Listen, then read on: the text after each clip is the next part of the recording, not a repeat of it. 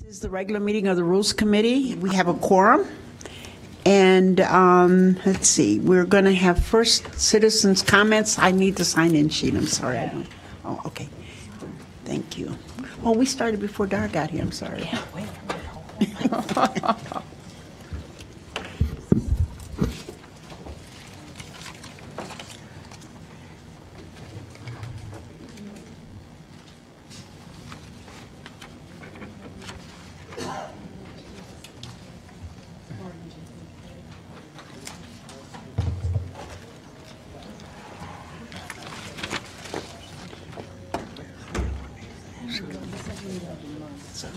I'll tell her if she can't see. I can see it from here. Okay. You're set.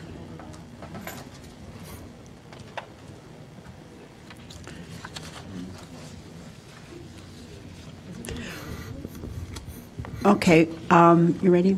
Okay. All right, we do have a quorum, and we will begin with citizens' comment. I will give you the first 5 names. Let me encourage you that if someone has already said pretty much what you're going to say, please give us that time and don't repeat it. And everyone will have approximately 3 minutes, and we will be timing you because we do have a real full agenda tonight. So I have Ken Edwards, Mr. Risky, Janat Risky, Monte Adams, and Justin Hayes. And John, I think that's Carrillo. Those will be the first 5. Go ahead. Please just state your name. My name is Ken Edwards. Good evening, Madam Mayor, Alderman. Congratulations, new Alderman. I work for Local 150, the operating engineers. We represent about 23,000 members, hundreds of whom live in Evanston. People smarter than myself will get up here and speak in detail about this turnaround agenda that you guys have on the agenda tonight. We feel that this is nothing more than pure politics, and pure politics belong in Springfield, not in local government. That's where we'd rather have it stay. We would ask that you guys either put it up and put it down or simply don't call it for a vote. This is not a good thing for the working class, not a good thing for the citizens of the state of Illinois. Thank you for your time. Thank you. Mr. Risky?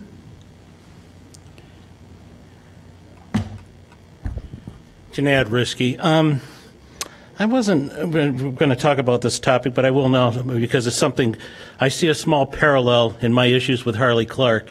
The small parallel is there was one bid submitted by basically a large hotel or a family that owns hotels, and basically, as I understand, those hotel that conglomerate or corporation in Chicago didn't allow. Basically, was fighting with the unions. And they wanted, now you want to put a hotel on our lakefront, of course. That's one of the things you're up to. But and I think it's very interesting how things somehow tie together here. I am troubled by the Rules Committee. Many items that come to this committee seem to be, they should be discussed at council. And they're seeming to coming here to be hidden. And I use the term hidden when I see a city council packet with 400 pages and memos that don't make any sense to add up. A lot of things here seem to be in chaos with how we do business here. And that really, the public is really at a disadvantage when these things come out one day before and you expect me to look at 400 pages of information and I look at the staff memos, they don't add up to what's going on here. And this should be really at the council, several of these things, and as far as the library too, I don't see what any of these things have to do with rules. And this seems to be a practice here at this city, how things are being convoluted and the public doesn't know what's going on, and you suspend rules. So your suspension of the rules, I think, is a serious problem. You continue to do this so you can push things through quickly so the public can't have time to look at them even. And this is a common practice of this council. It's not like this is an emergency to do half of these things. And I believe there's some serious problems here. Thank you. Thank you. My name is Monte Adams. I'm a Evanston resident here. I just want to tell you a personal story because I'm very pro-union for a good reason. By the way, I'm not in a biker gang. I'm going through chemo. That's why I got the bandana here. So I don't want to frighten anybody.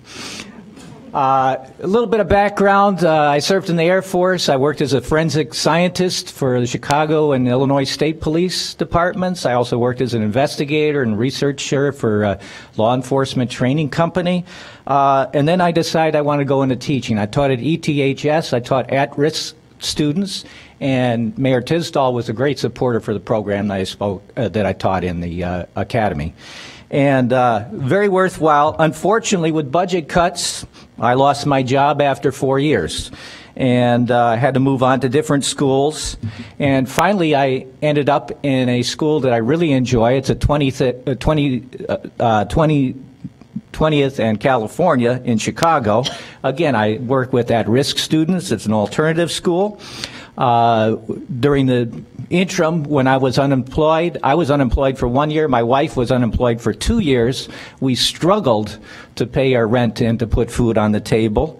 And during the first 4 years that I taught at this school, we did not have a union contract. We were fighting for a union contract for 5 years, and it got to the point where, as much as I enjoyed doing that job, I was still doing 3 other part-time jobs in addition to my full-time teaching.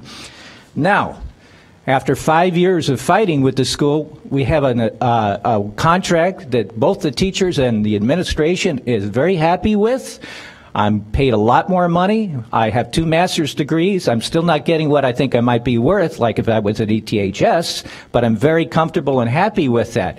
Now, the good thing about unions is that they help ensure that working people are able to take care of their families and their children. And not only that, but they're also help to make sure that the work environment is safe. I think if we do anything to break down the unions, we're harming the middle class. And I can tell you, I don't think the governor knows what it's like to be unemployed for 2 years or to have his wife unemployed. I'm done. Thank you. Thank you.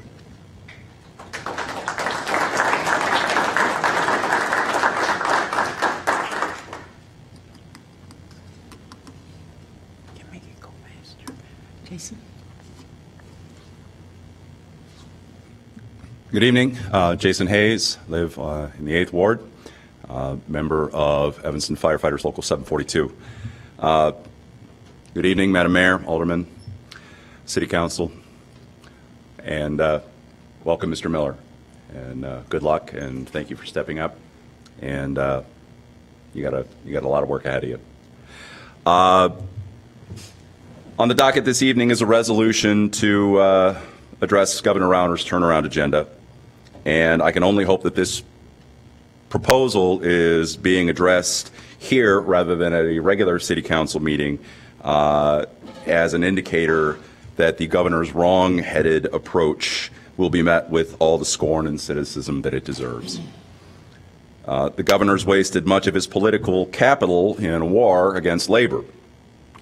Working men and women are not the reason that this state's fiscal house is in disarray. A strong middle class is what drives our economy, and unions are the tide that raises all boats, not some misguided trickle-down economic theory that leaves to nothing but a race to the bottom.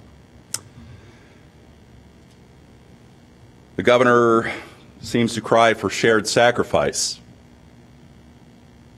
but it seems like it's left to the workers to do the heavy lifting. Now, the governor's empowerment zones are nothing short of illegal and designed to do nothing more than to give working men and women the right to work for less wages, less representation, less safety, less protections, and less equity. I'll keep this brief and ask this council to give this resolution all the due consideration, which is to say, none at all. Thank you.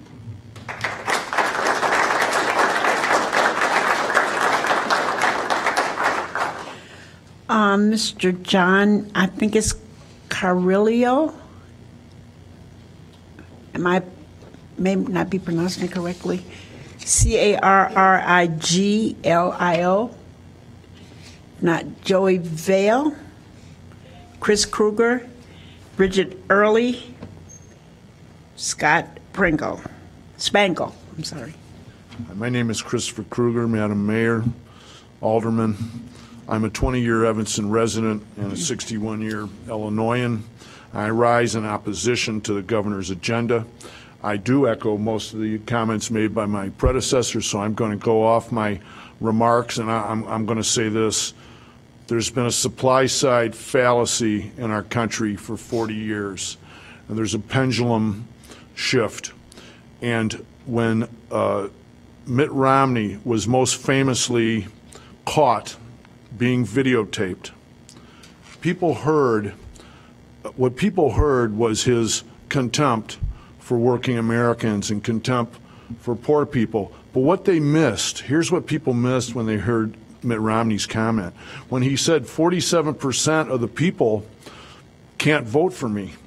Because why? Because the anti-tax message, see, we have to tax people to have roads. We have to tax people to have lights. We have to tax people to have a park district or a school. And to do that, we have to tax people with money. And because of the anti-tax message, what Romney was saying is 40% of the people are so poor that there's no one left to tax. Okay? So that's what was missed. And we've gone to the bottom. We are at the bottom. Every mall that you're going to go to when you shop this weekend used to be a manufacturing plant. Dodge and Dempster was a steel mill. Oakton and Hartree was a Rust-Oleum plant. Howard and Hartree was Zenith, Bell and Howell, Magnavox. Central and Thule was a Teletype Corporation. All those jobs are gone. And these gentlemen are the remnant of a great industrial class that we have that we deindustrialized.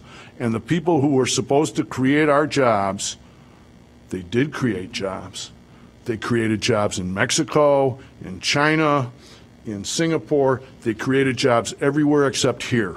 And now they're attacking the very last. The public employees are the last ones because public employment disproportionately benefits minorities and women and disadvantaged people because public entities actually try to obey the law. And I know a couple things about this because I happen to be an attorney. I happen to be an attorney with a labor and employment background. I happen to be a former employee of the National Labor Relations Movement. That's neither here nor there. This is rock bottom, and we can look to Wisconsin and see the result. We can look to Ohio. We can look to Indiana, and we can see both the social and economic results of this agenda, and we should condemn it. And furthermore, we should have a living wage in Evanston. And I applaud this body for the FEP program and for the program to promote legitimate women's business enterprises and legitimate minority business enterprises and Evanstonians, and that's what we should be doing. And my little sound bite here is, instead of racing to the bottom, let's move on up. Let's move on up, folks. Thank you.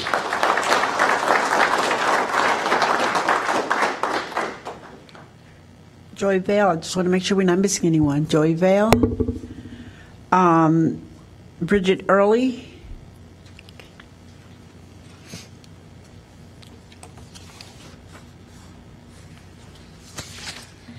Good evening. My name is Bridget Early. I reside at 807 West Cornelia in Chicago. I am the political director for the Chicago Federation of Labor. As many of you know, the Chicago Federation of Labor represents over 500 unions, who in turn represent over 500,000 working men and women who reside within Cook County, several of which live and work in this community. This evening, you are considering a resolution that calls for Evanston to endorse aspects of the governor's turnaround agenda, an agenda which does little to improve the lives of working men and women throughout the state. As you are aware, the Illinois Municipal League is endorsing the governor's agenda as an answer to the financial woes that plague Illinois. As elected officials, it is imperative that you understand the consequences this agenda proposes for the men and women of your community. Governor Rauner has recommended policies that will drive down wages, increase the number of workplace fatalities, and ultimately decrease state and local tax revenues. The Illinois Economic Policy Institute, in conjunction with the University of Illinois at Urbana-Champaign School of Labor and Employment Relations, recently released a report titled The Impact of Local Right-to-Work Zones, Predicting Outcomes for Workers, the Economy, and Tax Revenues in Illinois.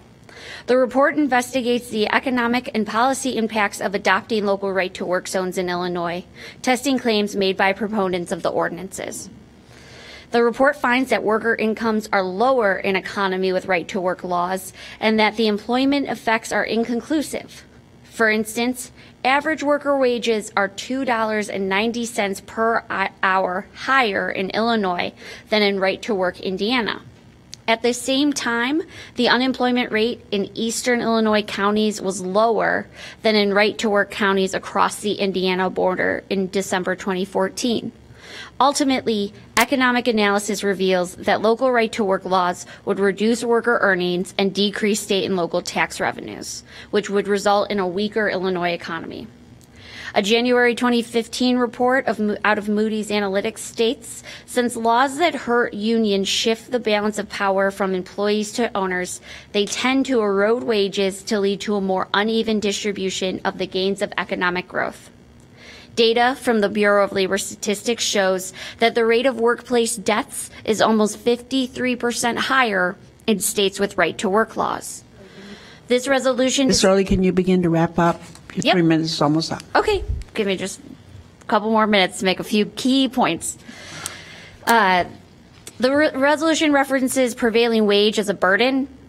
Subverting prevailing wage laws often leads to shoddy construction and substantial cost overruns, looking for more exploitable workforce rather than the best trained and best equipped crew to run jobs. It also deals with workers' comp reform, whereas I'd like to point out a recent report that from the Academy of Social Insurance, that workers' compensation remains the second most profitable line of insurance after auto insurance. What Illinois needs is more oversight and regulation of the insurance industry to bring about true change to the workers' comp system. Injured workers should not be forced to give up any further benefits that the insurance industry can profit.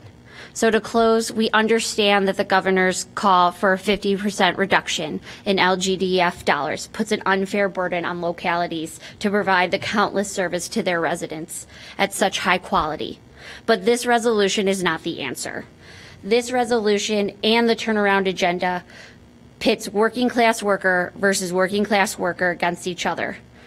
And so voting in favor of the turnaround agenda is a vote against the workers, the teachers, the firefighters, the sanitation workers, and the men and women here in Evanston that make your community great and that you have been elected to represent. Thank you. Thank you.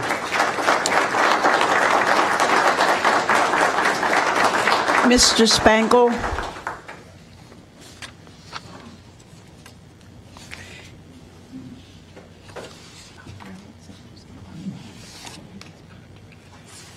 Good evening, Mrs. Mayor, Alderman. My name's Scott Spangle. I'm a proud union member for 43 years with the Plumbers Union. I'm a business representative for Chicago Journeyman Plumbers Local 130, and I'm here to speak out against Governor Rauner's turnaround agenda. There are many points that are brought up tonight. It's a very far-reaching agenda. One of the points that started to get covered was the prevailing wage and the PLAs. I mean, as part of PLAs, most of the time they are required to have apprentices on the job that are covered by the Department of Labor Bureau of Training. There's drug testing. And I want to say in the study that Bridget Early mentioned from the University of Illinois, it was stated that if you took all the training programs for all the unions in the United States, it would equal the 6th largest university in the United States. That's how much training is done by the unions. And that all of that training is done by the private sector. Not one penny of government dollars gets spent on that training. There are no guarantees with right to work, no prevailing wage, no PLAs. I urge this board not to adopt that agenda. Thank you. Thank you. I think it's Claudia Pontarelli. Claudia Pontarelli. Just sign up. Okay. Neil Marth. Okay. Frank, is it PU? Same note to sign up. Okay. Connor Joyce. Connor Joyce. Jack Movinihill.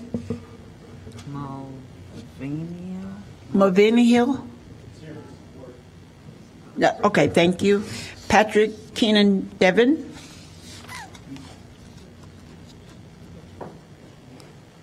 Good evening, Madam Mayor, members of the City Council. Congratulations, Mr. Miller.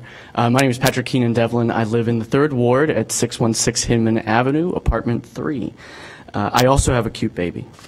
I rise in opposition to Resolution 46R15. When I first heard the phrase right to work, I have to say my gut reaction was, who wants the right to work? I mean, I want the right to go on vacation. I want the right to sick days. I want the right to child care for my little girl. That's what I want. It's obviously not what Governor Rauner wants. He wants us to work for less. He wants to gut the middle class. And we here in Evanston are a progressive community that stand for the middle class and stand with the middle class. So I asked the Rules Committee tonight to send a message to Springfield that we oppose gutting workers' comp, that we stand with our labor brothers and sisters. So vote no. Thanks so much. Thank you. Mike Sasa.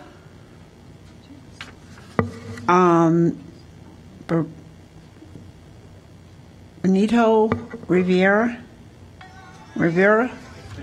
Okay.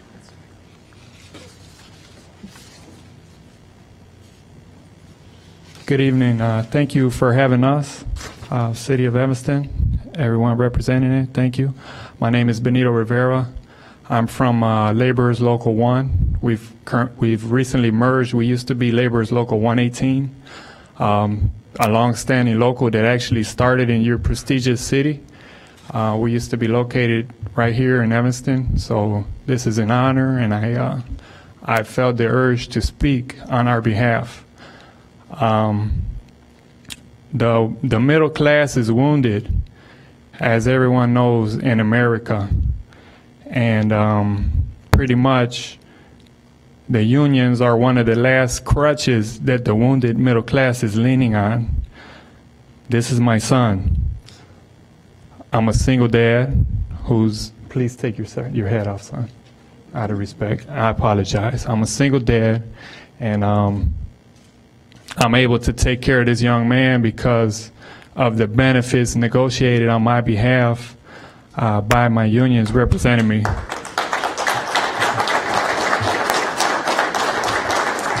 Thank you. My son recently came down with diabetes about a year and a half ago, and the medications that I have to get for him, pretty much, they're almost like paying another house note if I were to have to come out of my own pocket with them. If I were to have to do that without the benefits I currently enjoy, I might be a little more detrimental to society than I am right now, and I might just have to go on some sort of public assistance. I'm not the only person in these shoes. Again, I'm able to contribute to my society in part because of the benefits I enjoy. And all of you seem educated and well-to-do. You know, I know you're public workers, so maybe not as well-to-do, but we appreciate what you do as well. You know, you represent the people. Thank you for that. All I have to say is you never know what you're going to get as far as children or grandchildren. I just urge you guys to think moving forward. You know, some people might need more help than others. So the decisions you guys make will affect future generations. Unions are a good thing. They negotiate on behalf of the worker. Without the negotiating power, some companies take advantage of people. It's very rare to find a good company with a good-hearted person that will actually pay a worker what they're worth. We need unions. So please, I implore you, think of future generations. You never know if it's going to be one of your descendants that might actually need these benefits. So please, on behalf of Laborers Local 1 and the rest of the unions, public and private, I implore you, please think about the decisions you make, and please do not adopt this agenda moving forward. Thank you. Thank you.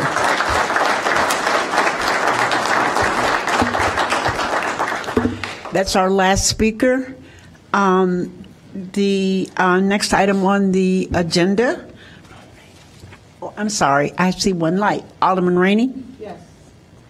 Madam Chair, I would like your permission to amend our agenda and have the first item of business, Resolution 46R15, Governor Rauner's wrong-headed Illinois turnaround agenda. Second. And wait. I have to say the key word. I would like to move that we not adopt it and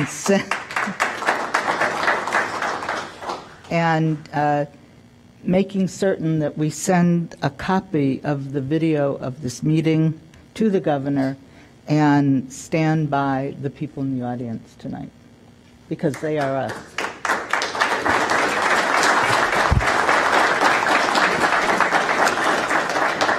You've heard the motion. Is there a second? Second. It's been moved in second. All in favor? Aye. Aye. Any opposed? Can we take a roll call for the governor? We sure can. Well, this is just the advancing to the, this is the advancing on the agenda, right? No, I moved that we. She moved No, it. I just asked your permission to do that. I don't think we have to make a formal Okay. thing about that. I couldn't hear the whole motion. Not a suspension. The motion was to move it up on the agenda and also to vote. Well, I remove. requested that you. Right. Right, so I am calling for a roll call vote so that we can also send that to the governor to let him know we each stand behind. Madam Mayor, point of order. I just want to clarify what the motion is, in a sense. Let me clarify it for you. Let me Right. clarify it for you. The motion is to not adopt Resolution 46R15, Governor Rauner's wrong-headed Illinois turnaround agenda. So the correct vote would be a yes. Well, depends on your point On the motion. To deny, to not adopt it. I got it. The correct vote would be yes, we are not adopting it. Yes. Is that Go right ahead. difficult? Not anymore. Oh, I'm sorry. Is that, Mayor? If that's you, okay. But I need to turn that on proper. Oh, yes. Yes. Go ahead. Alderman Fisk. Alderman Braithwaite. Alderman Nguyen. Alderman Wilson. Alderman Holmes. Aye. Wait, Ald- wait, I get to vote on this. I got you. I didn't go in that order, Okay. I'm sorry. Mayor Tisdale? Thank you. Yes. Alderman Tindem? Yes. Alderman Grover? Alderman Rainey? Yes. Alderman Miller? If I could take a moment, I'm proud to vote aye on this. It's my first vote on the council.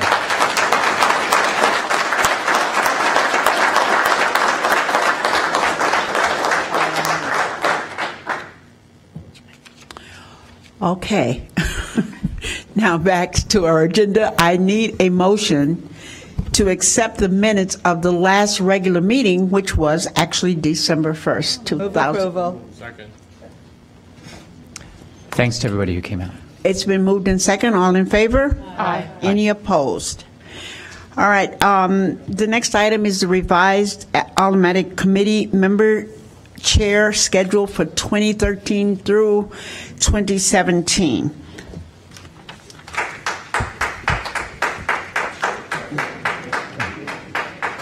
Thank you. I move, well, it has Alderman Burris, of course. Are we going to? I'm just going to, no, I have, hold on just one second. I'm going to do it. I was just going to give him time to get out so that we could be able to hear. Thank you so much. Thank you. Thank you. Thank you. Okay.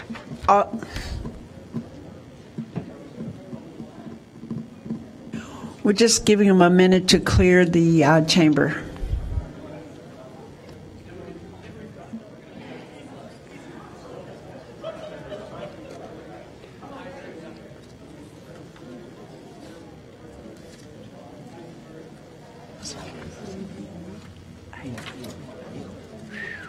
Bill, will you get the score? What's the whole score?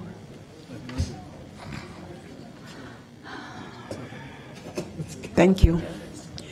Okay, Alderman Rainey, I see your light. Madam Chair, I'm not sure what's revised about this. I mean, first of all, the memo is dated July 25th, 2013. It refers to a schedule for 2013 through 2017, but there's nothing revised about it. So I'm sure everybody knows more than I do about this, but I'd like to know what the revision is. Madam Chair? I'm sorry, Mr. Lyons. I do believe at the time of producing this document, not the actual memo, we did not know who would be on the Rules Committee. So this is the most previous action. Therefore, you see Alderman Burris listed in every situation. So the purpose tonight is to discuss, and that's how I think we did it 2 years ago, was to take a look at this. And is there any requests for changes or any discussion on the part of the Rules Committee about who is going to be in which position for all of the other committees? Well, haven't we always, I mean, usually I'm sorry, I see lots of lights, but I thought the procedure was to substitute whoever came on for the committees that were already there. Otherwise, isn't that the way we did it before? I see Alderman, and I'm not sure how they went on, but I see Alderman Grover, I believe it is. Madam Chair, I asked a question, and I okay, well, I see Alderman Rainey. I know you don't have an answer yet. Yeah. Grover, and I see Brathwaite and Fisk. Is that Wilson? Wilson and Brathwaite. Is that right? Yes. Okay. Okay. If Go ahead, Alderman If I Rainey. recall, Hold on just one second, Alderman Brathwaite. Well, in terms of seniority, I mean, that would be the first thing we should do, I would think, to correct this in terms of seniority. Yep. So, Alderman Miller is new. He cannot take the place of Alderman Burris in terms of the tenure of the list is in tenure order. So he can't take her place because he's the new alderman. So he has to go to the bottom of the list, and that's not a negative thing. It's just, yeah, No, it it's is. just the newest person on board is at the end of the list. So that would be the first thing we would have to do, and then discuss whether or not in the past newly seated alderman did simply replace the appointed alderman has replaced in all ways the alderman they're replacing. And I don't think that's been the case, but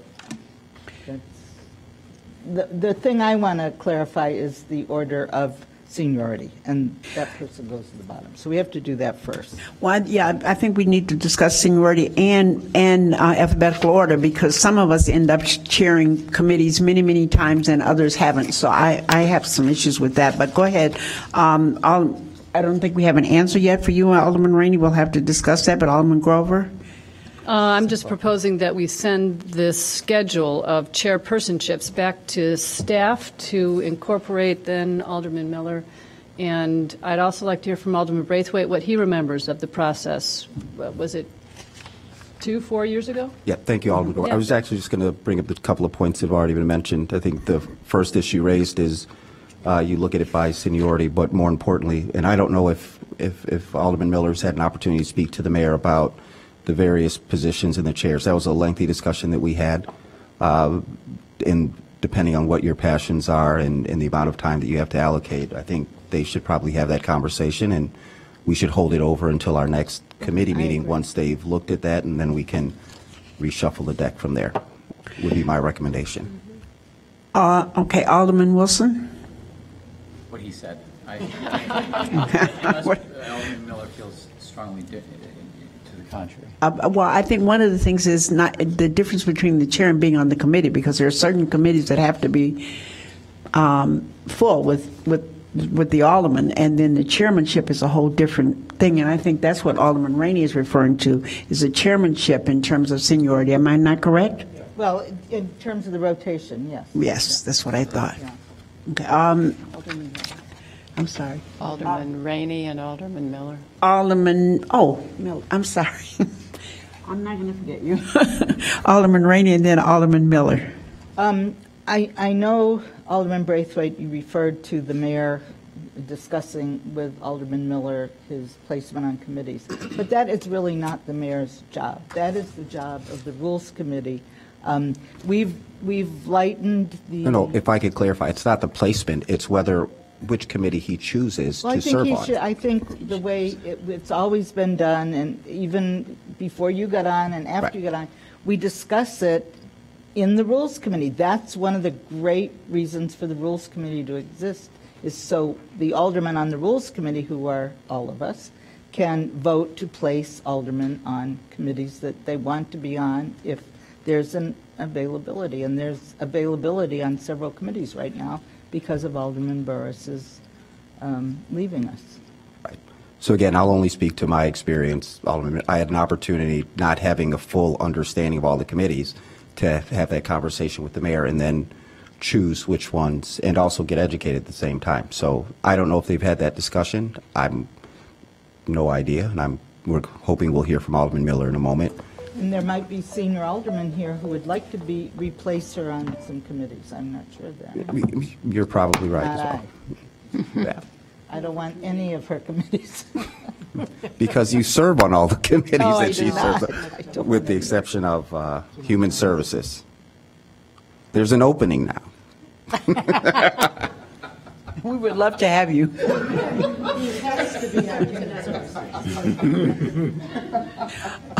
Alderman Miller.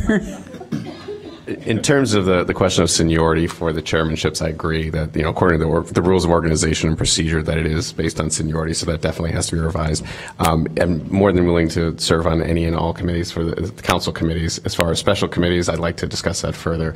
And as far as human services, I was hoping, if I wasn't going to be appointed to that committee tonight, that I'd be able to actually ask a question regarding one of the items. So I'm willing to serve on human services if everyone's willing to appoint that tonight. It sounds like no one else is willing to do that. And as far as the other vacancies, we can decide that at a later time. Well, there are three standing committees: Human Services, Administration, Public Works, and Planning and Development. And Rules, I'm sorry, 4. But everybody is on Rules, so you have no choice about that. It sounds like I have no choice on human services, I which think probably not. I'm willing to serve. I think Alderman Miller. I'd love to serve. I think Alderman Miller is about to be appointed by acclamation. Right. What about transportation and parking? Well, Come join us. Wow.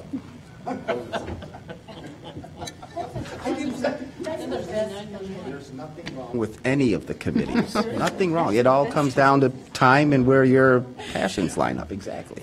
Okay, so human services. As long as we're fair and everybody has a fair share of them, because there are a lot of committees.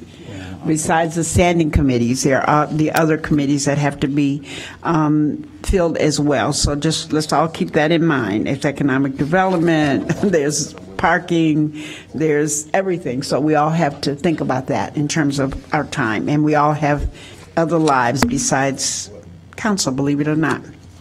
So I believe the motion is to send this back to staff to incorporate Alderman Miller and to get that then back to us at the next Rules Committee meeting? Is that? To put him on human services. But we can put, yes, we can put him on Human Services tonight, I assume, since he said he's comfortable with that. It's been moved and second. All in favor? Aye. Any opposed? Okay. All right. We do need to add, we do need an additional member on the parking and the Transportation Committee, because I think we decided to add one more alderman to that committee. Is that correct? Because some of the committees have minimum of 5, and then some are 7 or more. So, no, 6 or more, I should say. So, is there someone who wants to volunteer to be on parking? And yes, Alderman Rainey. Could you ask for self-nominations? I mean, there might be people who really want to do it. And that's what I just did. Yeah. Oh, right. All right. Is that Miller? No, it's Rainey. Alderman Tindem and Wynn. Tindem and Wynn. Alderman Tindem and then Alderman Wynn. I have a question. How many ultimately would we have on parking? Would there be 4 or 3? There are three aldermen. But there will be 4. There will be 4 because it was to add one more. Yes, we just reconstituted the committee, and it's really transportation and parking. Right. It's multimodal. If there's a 4th, I would certainly like to be considered. Okay. I move Alderman Tennant gets to have that one. Well, wait. Alderman Wynn wanted need to him. speak as well, right?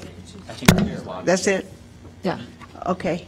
No, but I was just going to say that it's much more than parking now. I mean, it really is multimodal, all forms of transportation. Okay. Alderman Miller? Deferring to seniority, I'm willing to serve as well. So if either the alderman would like to serve, great. If not, I'd be willing to serve. Okay, great. And I want to just explain to people, because I know I'm bouncing back and forth, but it's only because I'm looking at the light so I can see who wants to speak. So I feel like I'm playing volleyball or something up here.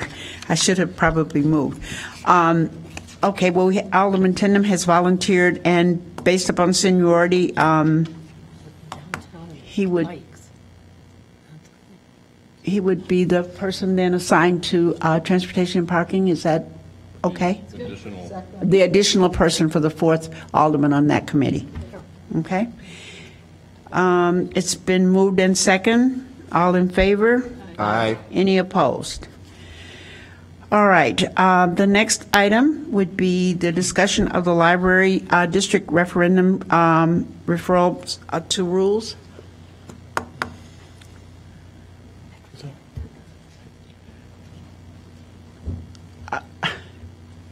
Alderman Grover. I move that we accept the report. I'm looking for it. Excuse me, I'm sorry. There is no report. No. Okay. The memo. The memo. Don't do it. Get it right. It's been moved. Is there a second? Second. Did we do what? We accept the memo and file. It's been moved and second that we will accept the memo and file. All in favor? Aye. Any opposed? All right. The next is the resolution 23-R-15 requesting the President and Congress to memorialize Carl Sandburg National Historic Trail in Illinois. Move approval. Second. It's been moved in second. Seeing no lights, all in favor? Aye. Any opposed? Is there any new business? Get the mic. No new business? Okay, then is there a motion to adjourn? Move to adjourn. Wow. We are adjourned.